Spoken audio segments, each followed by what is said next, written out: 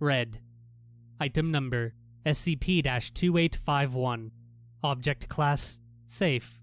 Special Containment Procedures. All walls in Wing 9 of Site-47 are to be painted red. Personnel working at Site-47 are encouraged to wear at least one red article of clothing, and to decorate their homes and workstations with the color red. All documentation concerning SCP-2851 must include red text, or a red background. Description: SCP-2851 is an anomalous phenomenon affecting Wing 9 of Site-47, as well as all non-red documentation of SCP-2851.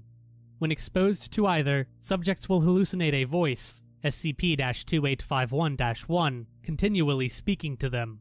Hallucinations will last from an hour to 2 days, following the end of exposure. SCP-2851-1 will encourage the subject to carry out kleptomaniac urges, have sexual intercourse, instigate duels to the death, and perform ceremonial blood sacrifices to an alleged deity known as Taros Zedbrit.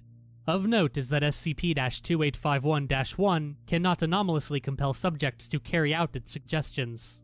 SCP-2851-1 is easily distracted by the color red. When presented with a red subject or object, SCP-2851-1 will compliment subjects on their show of power, vitality, and bloodlust, followed by temporarily ceasing interaction with subjects. While SCP-2851-1 remains active, constant exposure to red has shown to reduce the frequency of its vocalizations, reducing the non-anomalous negative psychological effects it has on subjects.